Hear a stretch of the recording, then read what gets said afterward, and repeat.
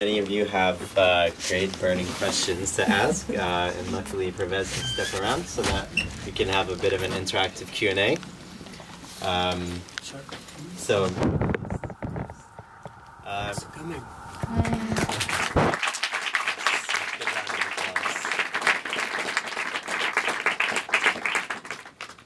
So you have suffered me a lot already, just a little bit more. So are there any questions or comments that would like to be made? We have one over here. Yes? Hi. Thank you so much for taking me through that experience. I'm curious if there have been, or if you think there will be, any repercussions from filming as you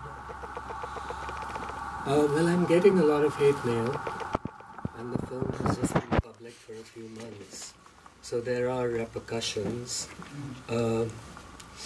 but I hope that eventually more and more Muslims are going to see the film and understand that the film is not some screed against Islam, that what it's really talking about is what's wrong with Saudi Islam. So I hope that that happens at some point. I haven't reached that tipping point yet. It's still very new. Yes, ma'am. But could you have a fatwa put on you? Is that possible? A fatwa is just a religious opinion. So, well, like with Salman Rushdie. Right. I don't know. No, that hasn't happened. No, it hasn't. No. I think it'll be fine. Does that worry you?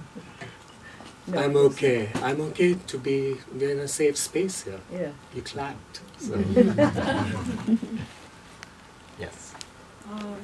So this may be somewhat of a provocative question, and it was a lot of courage that you shared going through this very personal journey. So in what way do you feel the collective are slaughtering the LGBT for their beliefs the way you slaughtered the goat? I put my head down. It was actually too much for me to sort of want to carry that particular image. But I experience here in America that sometimes in very rigorous religious settings, the LGBT are slaughtered, they are outcast, and they are banished. So can you speak a little bit to that? It's not provocative at all. You're absolutely right. And I think for gay people, the last battles are going to be on the front lines of religion. And we haven't won those battles. We're still trying to fight them. And that's a very important thread in the film. And I think it carries itself to a logical conclusion at the point where the protagonist, the protagonist of the film says that it's no longer a question of whether I will accept Islam. It's a question of, it's not a question of whether Islam will accept me.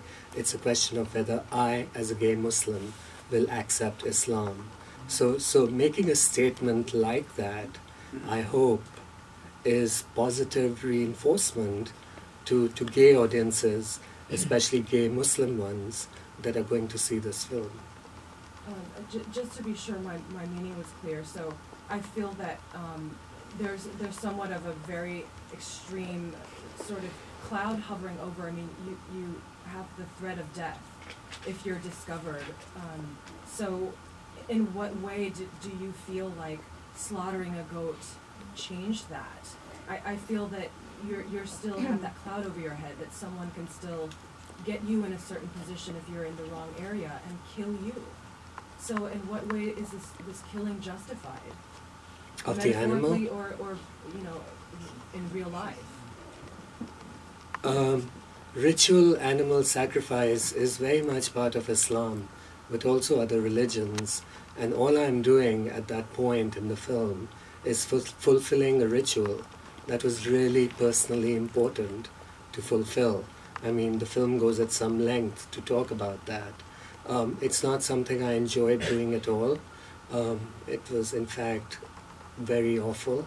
And even though I had grown up watching this ritual, other people doing it, it was just doing it with their own hands is, cannot describe it in words.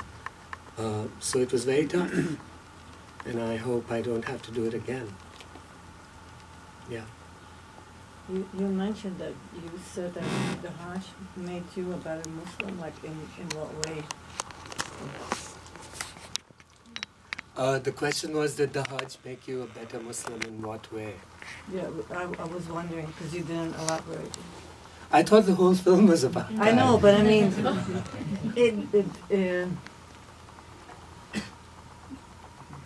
Well, I understand that you didn't feel as if you were Muslim enough. I got that part of it. Right.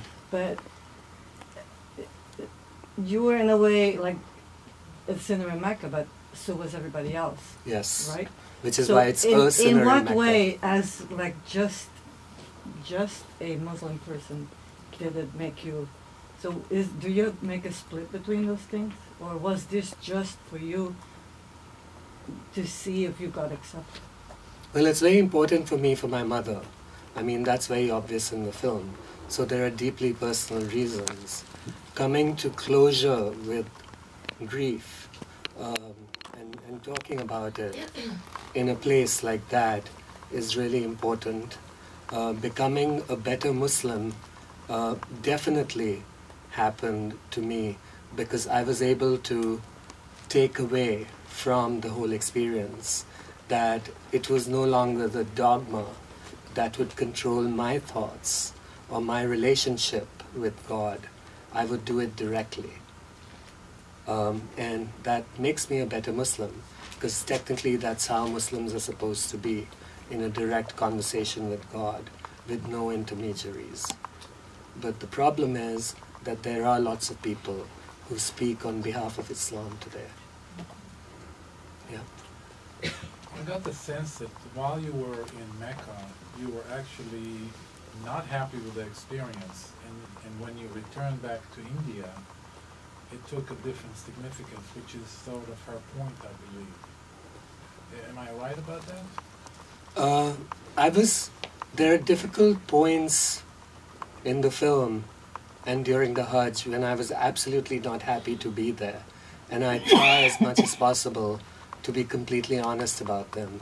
That first night at the Kaaba, when I hung this thing around my neck with a rubber band and just went into that mass, was probably the most violent night of my entire life.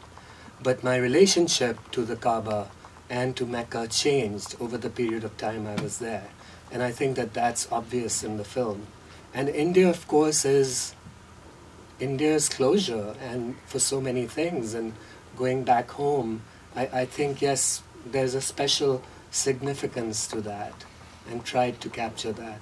Let's just remember that it's very hard, I'm learning, but for a filmmaker to turn the camera upon themselves and then to not have a thick enough skin and feel vulnerable all the time. So these are hard things. I'm still learning to deal with it.